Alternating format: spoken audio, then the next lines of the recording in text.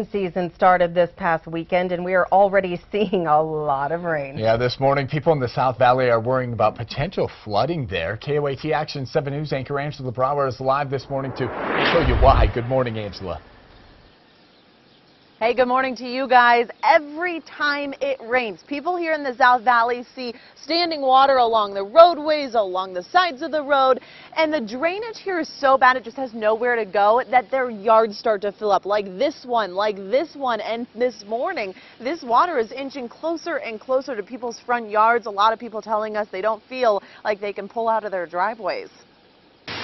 For years, it is frustrating. South Valley residents have been pleading with Bernalillo County to fix flooding issues. We definitely need somebody down here. They say every time it rains, their streets overflow with water to the point where they feel trapped. Give us what we need. The county says they've been pouring millions of dollars into flood prevention projects. We've got several systems that we've installed this past year.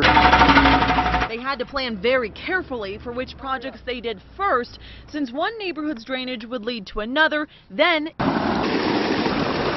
into bigger drainage ponds. So far, they say they fixed all the areas you see here in blue, plus the area near Goff Road. We discussed the Sunset project that couldn't move forward until the Goff project was done. The county's public works manager is confident there won't be as much flooding this year. He says they do have more neighborhoods to fix, but when they get to them, all depends on funding. And here's why each small neighborhood project is costing the county a couple $1 million. They're fixing some of that flooding by doing things like installing curbs like what you're seeing across the street here, also new pipes. They're also repaving and regrading roads so all that rainwater has somewhere to go. Reporting live in the South Valley this morning, I'm Angela Brower, KOAT Action 7 News. I feel for everybody living there. Thank you.